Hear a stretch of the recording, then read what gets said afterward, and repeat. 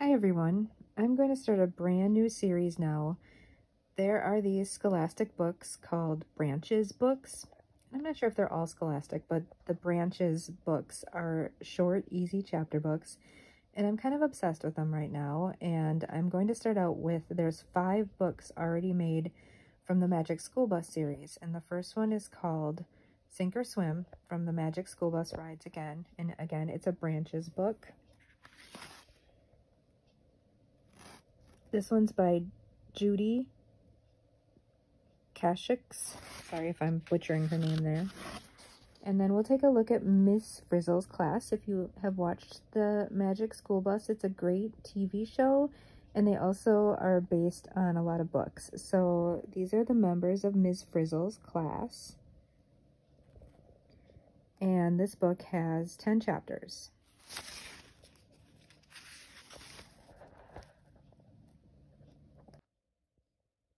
Chapter 1, Snow Day, Snow Way. It was a snowy day at Walkerville Elementary. That meant snowball fights. Incoming! Screamed Jody.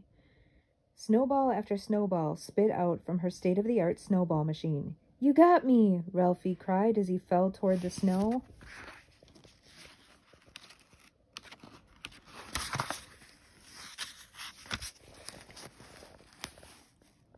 Arnold huddled by the door. He counted 900 hours, 6 minutes, and 6 seconds until spring. For the other 7 kids in Ms. Frizzle's class, a snowy schoolyard was a flurry of fun. But for Arnold, it meant chattering teeth, cold, wet socks, and his usual countdown to spring. He kept counting. 900 hours. Arnold was so busy with his countdown that he didn't notice a tiny green lizard crawling up to the Walkerville Elementary roof. It was Liz, the classroom lizard. 5 seconds, Arnold sighed.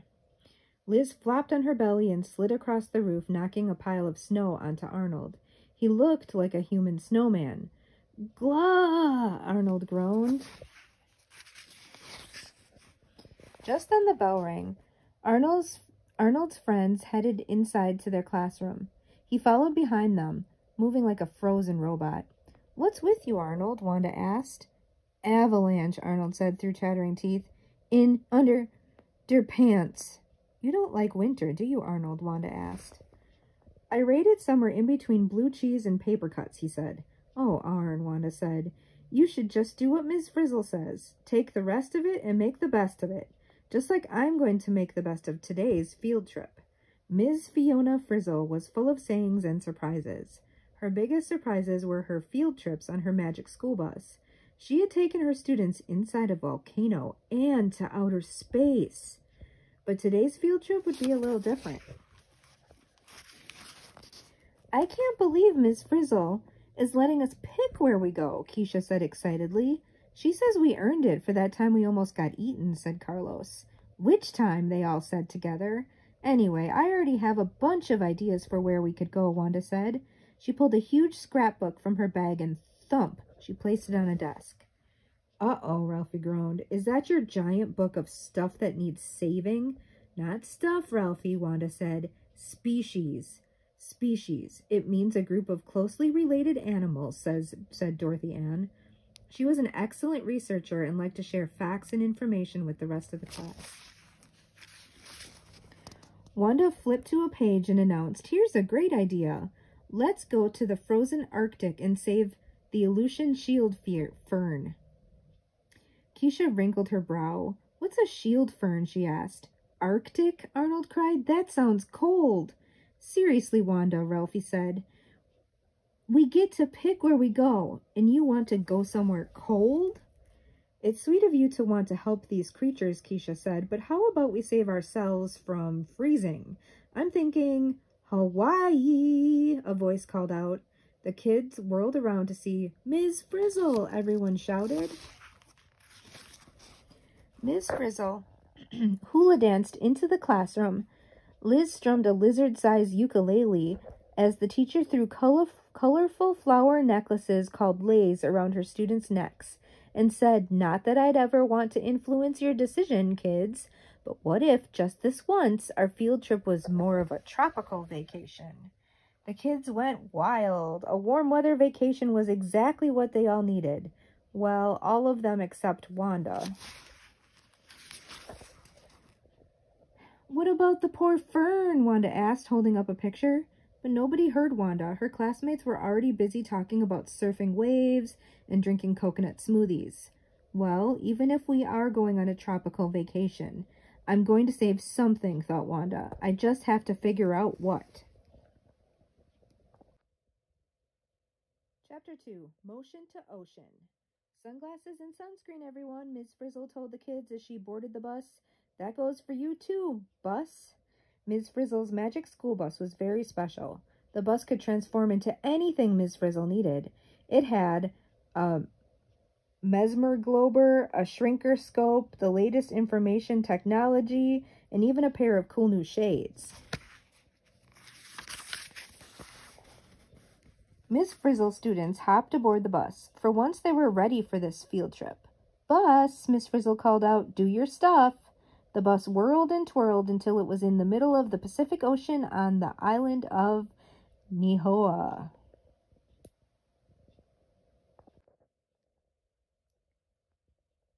Poof. Remember, class, Miss Frizzle said, you're still in school, so we need to work on the 3 R's, resting, relaxation, and riding the waves. The students ran toward the ocean. Jyoti rode the waves on her propeller-powered boogie board. Dorothy Ann rested on her raft, and Arnold swam in the ocean with a pair of puffy water wings. Wanda snorkeled in the shallows and looked for underwater species. A tiny blue and yellow striped fish was splashing around. What a cute little fish, Wanda said. But what is she doing all by herself, she wondered.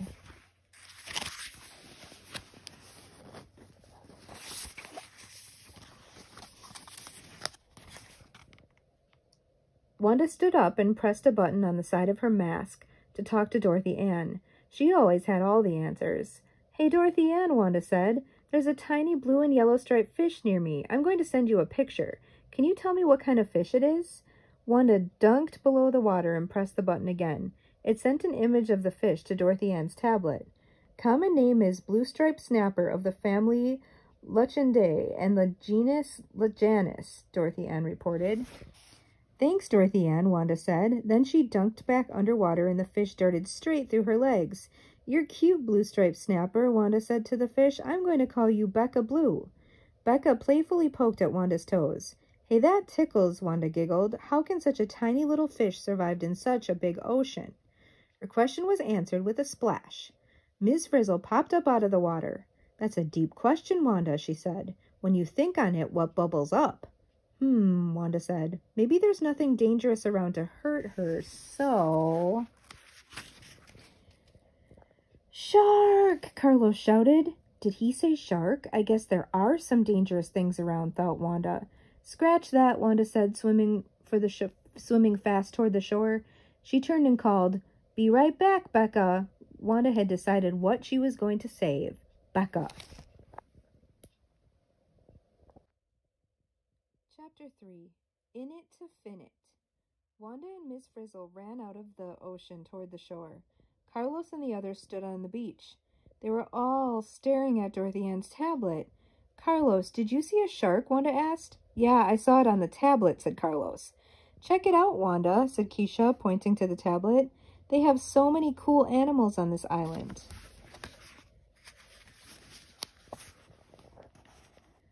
Like sharks, Carlos said. I heard, said Wanda, who was still out of breath from running out of the ocean. Ooh, what an awesome creature, Miss Frizzle exclaimed. I'd love to meet him. Can we go find the shark? Carlos asked excitedly. I'll go with you. Me too, Wanda said. I need to see what is out there with Becca. The others stared at Wanda. Becca, who? Come on, everybody, Miss Frizzle called back. Let's find the shark the way the locals do. Do you mean the people that live here? Dorothy Ann asked as they boarded the bus. Not the people, Miss Frizzle said. You know, the locals, down in the ocean. Bus, do your stuff. The bus shifted shape into a submarine and then splash. Miss Frizzle sat at the controls as the bus dove into the ocean. She checked out the buttons on the control panel. There were tons of buttons, like a giraffe button, a dinosaur button, and a fish button. Ms. Frizzle pressed the fish button. Goldfish crackers poured onto her head. Oops, wrong button, she called out. She tried a different one, and the students popped out of the bus, each in their own tiny submarines shaped like a fish. Look at my fishmobile go, Carlos shouted, doing loops. How do you steer this thing? Asked Arnold. As my big sister always says, Miss Frizzle called through the bus's microphone, take chances, make mistakes, and get messy, the kids added.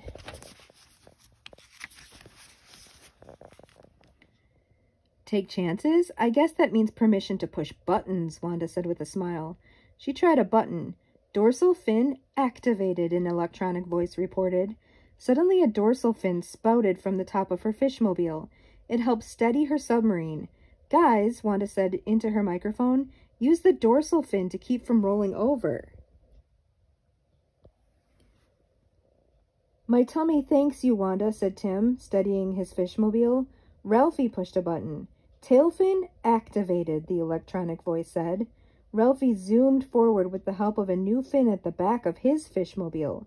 Hey, everybody, Ralph said into his mic. The tail fin moves you forward. Fast. Maybe a little too fast, he said. He headed straight for Dorothy Ann. She quickly pushed a different button.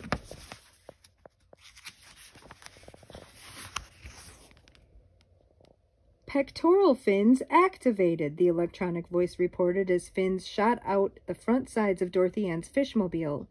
Use pectoral fins for steering, she told her classmates. Miss Frizzle smiled. Wow, it looks like things are going swimmingly. Woohoo! Jody cheered. I can swim like a fish. Or like a mermaid, Keesha piped in. This is amazing. I can move just like Becca. Wait up, Becca, Wanda called to the little fish in the distance. She was just about to power forward when Ralphie gulped. Guys, look.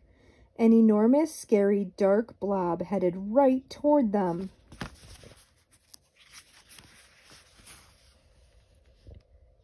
What is that thing? Keesha asked. A giant squid? A killer whale? Carlos guessed. Whatever it is, Wanda said, it's coming straight for us. Ah! Everyone shouted as the strange blob moved closer and closer.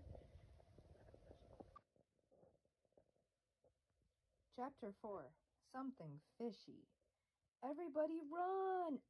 Swim! Ralphie shouted as he spun his fishmobile around. The students pressed buttons as fast as they could to try to get out of the dark blob's path.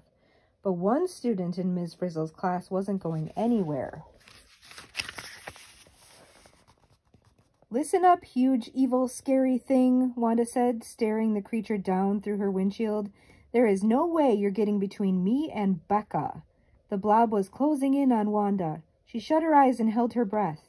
When she opened her eyes, the dark blob had changed shape.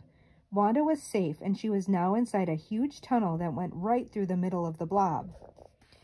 It turned out the big blob wasn't a giant squid or a killer whale. It wasn't even big. Wanda opened her eyes. No way. The blob was just a whole bunch of fish, yelled the others. Not a bunch of fish, Dorothy Ann said. A school. Ms. Frizzle leaned toward her mic. That's right, D.A., and it looks like this school of fish has been practicing cool underwater moves. I can't believe you guys were all afraid of a bunch of dinky little fish, Ralphie laughed. Yeah, Ralphie, I forgot how brave you are. So do you want to tackle that guy next? Said Keesha. Everyone froze as a dark shadow swam up from the deep, dark bottom of the ocean. Ah! Ralphie screamed. Shark! They said together. Dorothy Ann called information out in gasps.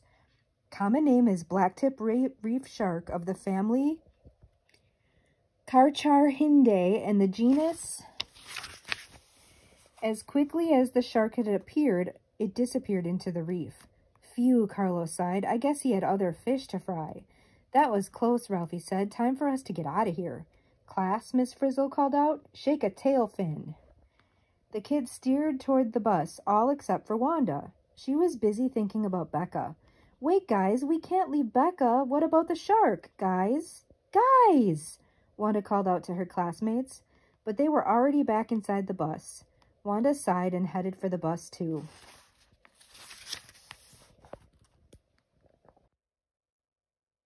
Chapter 5, Deepwater Digs. Back on the beach, Wanda told her friends all about Becca Blue, and she explained why she was worried about her new fishy friend. That's an interesting question, Jody said. How does something so small protect itself from something so huge? Not just huge, enormous, with big, sharp, pointy, scary, nar, nar, nar, Wanda said, champing her teeth. Look, Carlos shouted, a shark's tooth. See how big it is, Wanda said. According to my research, Dorothy Ann said, turning to her tablet, sharks can have anywhere from 5 to 50 rows of teeth. 50 rows of teeth? Asked Wanda, growing more and more worried about Becca Blue. Yes, replied Dorothy Ann. Also, some fish hide in coral reefs to keep safe from predators. The reef acts kind of like a safe house with a tiny fish door.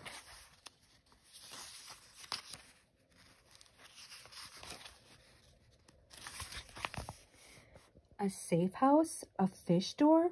Wanda smiled. That's it.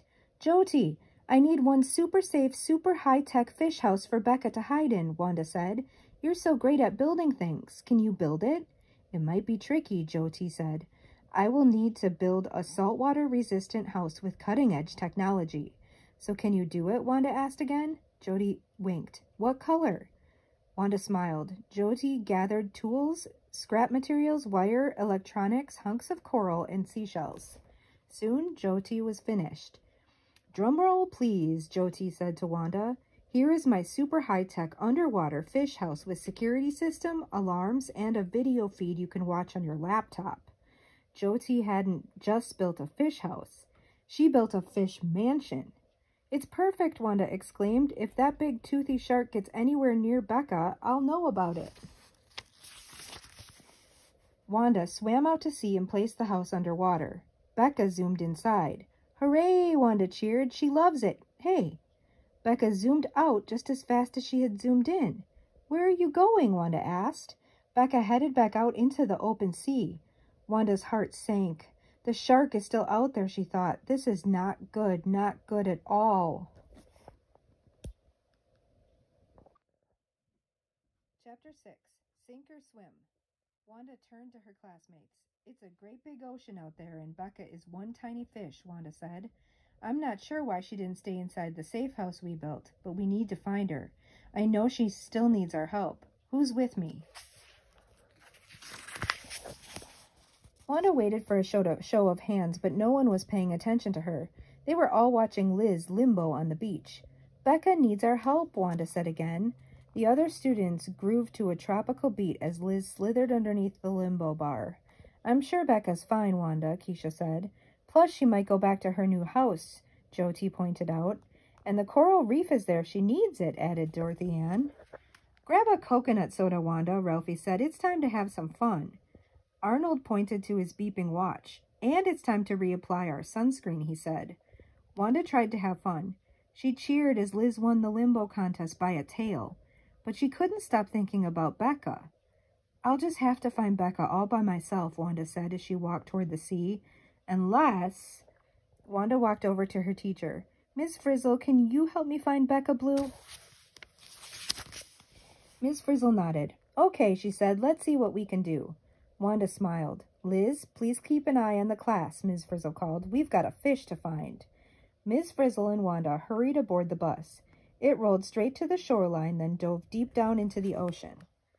Wanda looked out a window to search the water. There were so many fish in the sea. How would she ever find Becca? Suddenly, Wanda spotted a tiny yellow and blue striped snapper darting around the underwater rocks. Becca Blue! There she is, Miss Frizzle, Wanda called. Wanda climbed into her fishmobile. Don't worry, Becca, she called. Here I come. Wanda zoomed over to Becca. I missed you, little scaly buddy. Becca hovered above the seaweed. Then she swam away again. Hey, wait up, Wanda called. Wanda chased after her friend. Just as she caught up, Becca darted off in a different direction. Becca is a tough fish to follow, Wanda thought. I never know where she is going to go next. Just then, a bright blue button on Wanda's control panel began to blink. What's that? Wanda wondered. There was only one way to find out. She gave the button a tap and... Swimmer sense activated, an electronic voice reported. Swimmer what? Wanda wondered. A balloon lit up inside Wanda's fishmobile. Wanda held on tight as her fishmobile made a sharp drop. Then it rose up until it steadied itself in the water. Now at optimum swimming depth, the voice reported. Whoa, Wanda exclaimed. That balloon thing, you must control how deep I am. Wanda saw a picture of her fishmobile on her monitor. Lines were lighting up on each side from gills to tail. The lines on my fishmobile seem to be reacting to something in the water around me, Wanda said. Only why? Friendly fish now approaching, said the electronic voice. The fish was Becca. She was swimming right next to Wanda. Oh, that's why those lines lit up. Hi, Becca, Wanda called. The electronic voice spoke again. Fish link now engaged. Wanda's fishmobile began to swim up and down with Becca. Wherever Becca went, Wanda went too. They were completely in sync. Cool. Ms. Frizzle, Wanda called into her microphone, I'm actually synced up to Becca. That line on Becca's side does that too. You got it, Wanda, Ms. Frizzle replied. You're expert synchronized swimmers. Wanda was having so much fun that she almost missed the huge dark shadow coming up from below. Uh-oh, said Wanda. Maybe that's just another school of fish. As the dark shape got closer, Wanda realized it could only be one thing. It wasn't hundreds of tiny fish swimming together. It was the shark, Wanda shouted.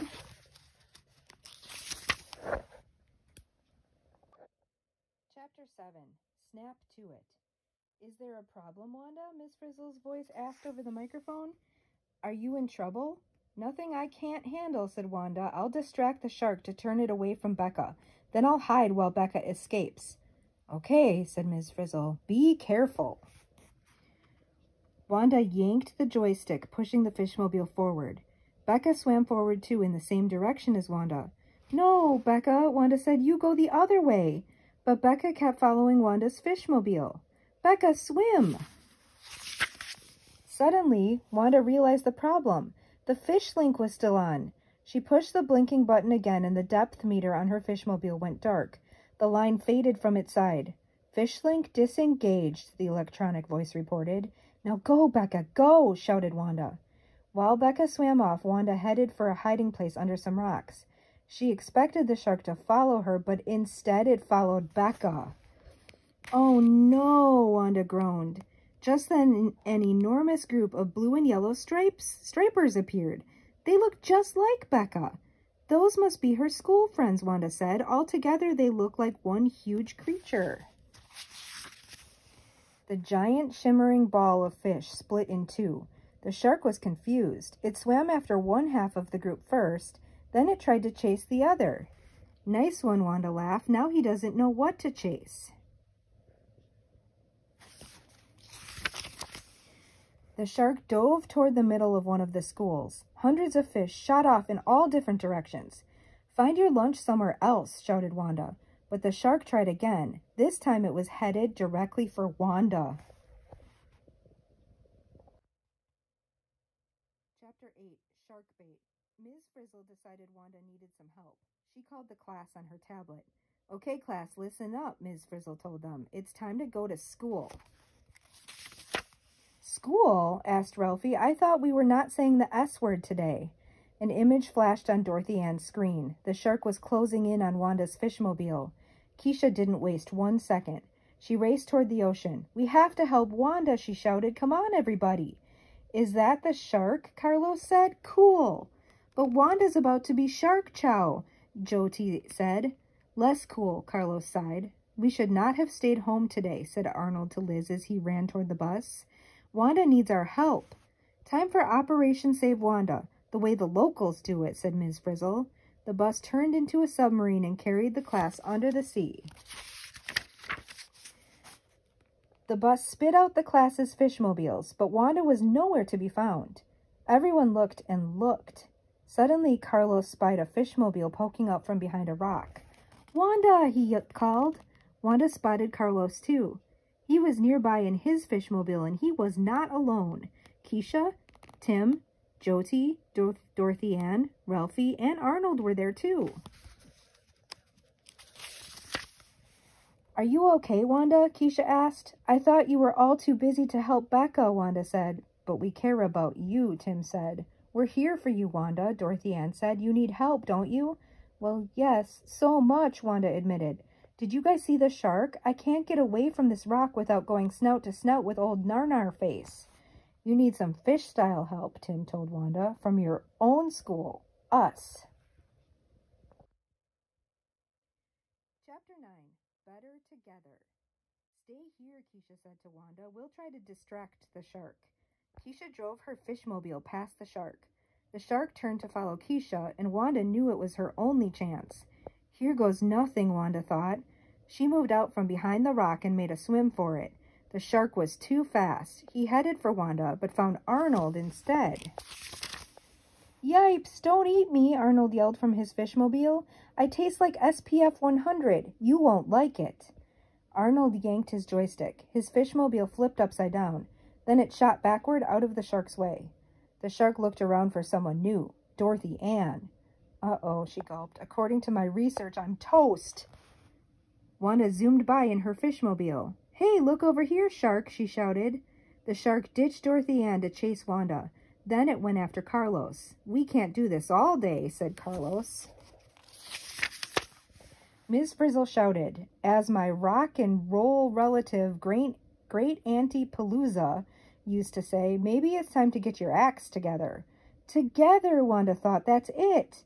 Wanda smiled at the magic word. She leaned toward her mic and began to shout, Fish Link, Fish Link. What, did you sneeze? Ralphie asked. Wanda waved her arm wildly over the control panel. No, hit the Fish Link button now. It's the blinking blue button right in front of you, she exclaimed. Wanda pressed the blue button. The depth meter lit up and the lines at the side of the fishmobile flashed. Got it, said Jyoti, pushing the button. Fish Link now engaged, the electronic voice reported. The lines on the sides of Jyoti's fishmobile lit up as she fell into perfect synchronization with Wanda. The rest of the class hit their blue buttons. Follow me, everyone, Wanda declared. The school of fishmobiles moved through the water. They moved up, they moved down, and they moved side to side together. It's like we all share one great big giant fish brain, Carlos pointed out. Keesha laughed. That would be gross if it weren't so awesome. The class was outsmarting the shark with every move.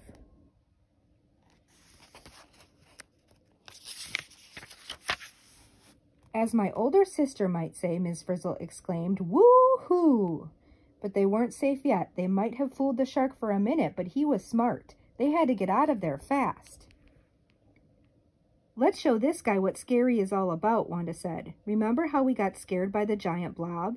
When all those little fish look like one big fish? Totally, they all shouted. It's blob building time, Wanda said. The students began to form one giant blob of fishmobiles. Together, they were even bigger than the shark.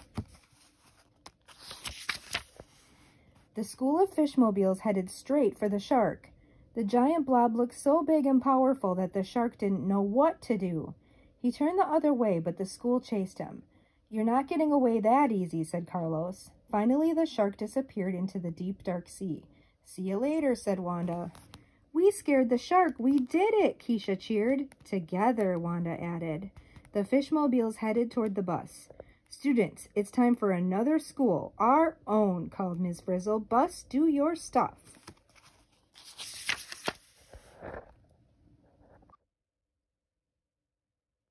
Chapter 10, Aloha, Walkerville. Ms. Frizzle's students said hello, aloha to sunny Hawaii and aloha to a cold, snowy Walkerville. In Hawaii, aloha means hello and goodbye. Ms. Frizzle sang in Hawaiian as she hung a Hawaii poster in the classroom. Huh? Arnold yelled. What does that mean? School's out for the rest of our lives? Joked Ralphie. No, Ralphie. I was just singing in Hawaiian that today's field trip was incredible, Ms. Frizzle explained. It was pretty amazing, Tim agreed. Busting out those slick fish moves and schooling that shark, Carlos said. I can't believe I went to all that trouble to save Becca when she already had all the help she needed, Wanda said. That is one fish with some pretty great friends, Jody said. Wanda smiled at her classmates. Yeah, she said, I know the feeling. Arnold sighed. I just wish I knew why we had to come back from Hawaii so soon. Well, I do try to wrap up field trips before 3 o'clock, said Ms. Frizzle. Just this once, Arnold pleaded. I wish that trip had lasted until summer o'clock. The class laughed. Then they looked out the window at the freezing piles of snow and ice.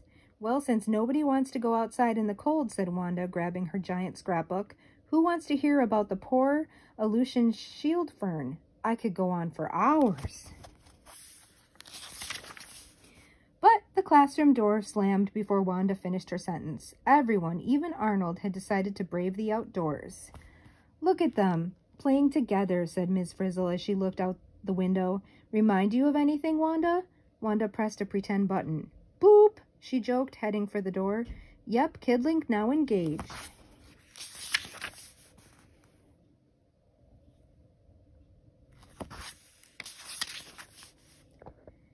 That is the end of our story today. This is the first book in the Magic School Bus Rides Again series for the Branches books, Sink or Swim. And like I said at the start of this, I'm pretty obsessed with these Branches books, so you're probably going to hear a lot more of them from me. Have a good night.